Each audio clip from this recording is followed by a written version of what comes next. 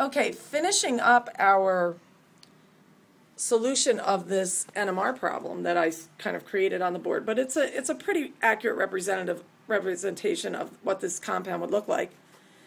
We were working on the aromatic region, and I had written on my table that at 7 we had 2 groups of 2, each of which are doublets. Now you could get into all kinds of trouble interpreting this, but you should immediately commit to an aromatic ring and the most common aromatic ring, which is a benzene. So I'm going to write a benzene down.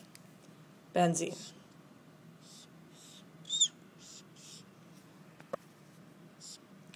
Now what's the deal with this benzene? This benzene has a total of 4 hydrogens on it.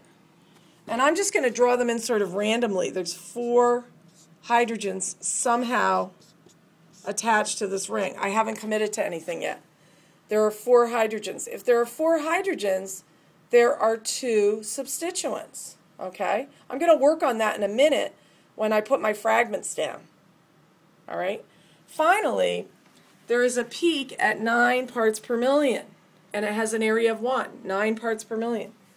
So, 9, this peak would probably be a little higher. It would probably be about 10, I think, but I'll put the 9. The 9 is not going to lead you astray. An area of 1, okay, singlet. Now this is one of the shifts I gave you in class, and 9 is indicative of the aldehyde group, which looks like this, and has 1 connection on it. When you see this, these are shifts you should jump right on. You should draw that, okay?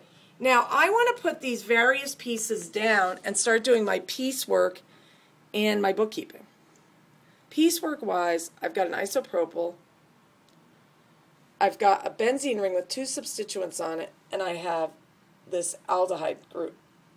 I'm going to write these down. So now I'm doing a little erasing.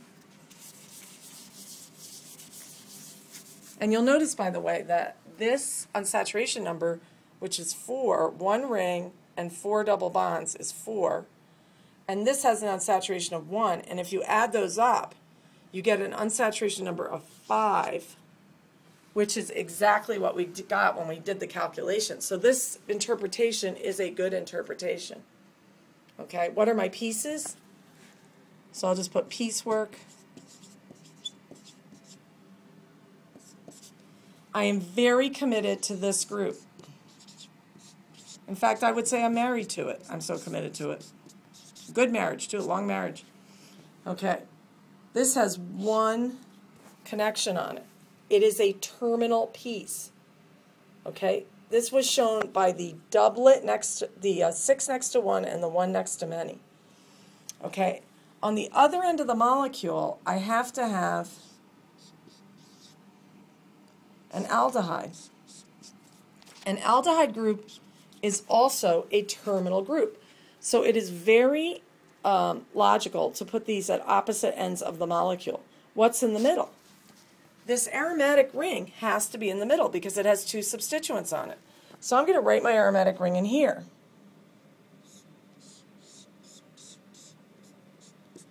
Now the question is, where do you put those substituents on the aromatic ring? And I want you to think about various organizations on that ring. If I had a ring and I put the hydrogens on like this is one option. That would leave my substituents here and here. Okay? That's one option.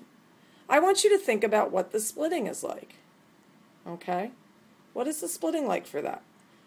Would that give 2 doublets? Another option is this.